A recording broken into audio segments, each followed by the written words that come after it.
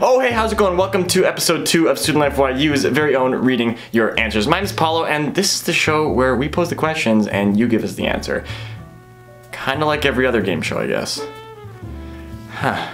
Who knew? Last week we asked, how have y'all been keeping busy during the quarantine? And let's be honest, I'm curious, you're curious, and I know none of us have been keeping track of what they were on. So, let's get it. Starting off strong with Brewai and Pub's life. Drawing, baking, sleeping, and eating. Wow, y'all are really taking advantage of our situation. Working and Netflix and TikTok. Well, you know what they say, all work, no play and all that. As for TikTok, the fame ain't that bad. It's no Vine, but super boring. Sounds like the end of the world. No, that's not it at all. Quite frankly, the world's actually getting better. It's the end of the world as we know it.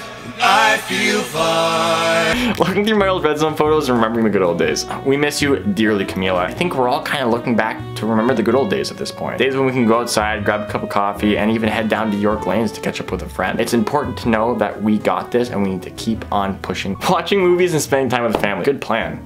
No, great plan. What could be better than that? Practicing my winged eyeliner, doing my daily vocal exercises, annoying my cat, trying to learn guitar. Geez, Ola's out here covering everything. Leave some for the rest of us. I can't really speak for the other three, but keep on practicing. Guitar is a gorgeous instrument, and who knows, you might be a part of the next extreme.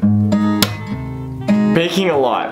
Chopped Canada better watch out. Me thinks they're gonna get a lot more submissions from a certain New York university. Study a new language. Nice. Best of luck to all of you in your linguistical studies. Just be careful with Duolingo. They tend to be a tad persuasive when it comes to learning your Spanish.